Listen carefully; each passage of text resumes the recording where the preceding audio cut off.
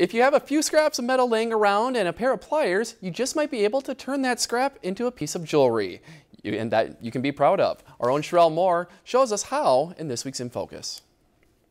This is woven wire weaving, and it's just kind of wrapping and weaving, and you get kind of a little texture. You may need a hammer, a few pretty stones, or even a blowtorch.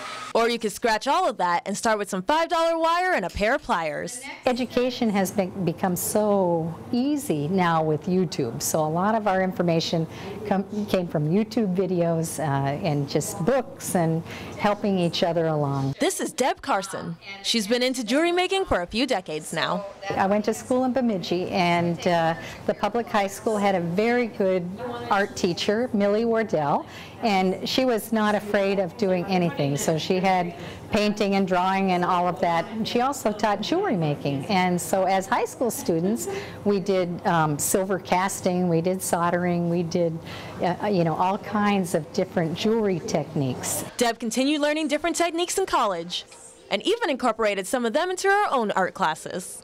She says anyone can make an accessory, from pre-kindergarten to the elderly. All you need to do is tap into your creative mindset and not be afraid to make mistakes.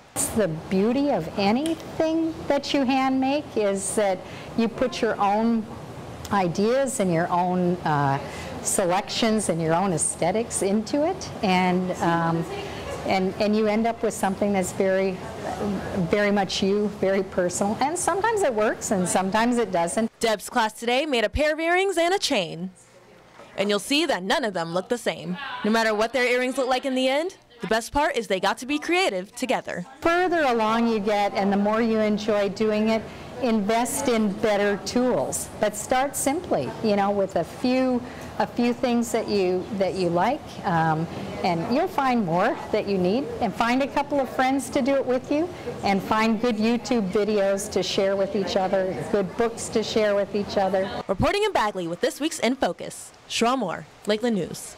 If you enjoyed this segment of Lakeland News, please consider making a tax-deductible contribution to Lakeland PBS.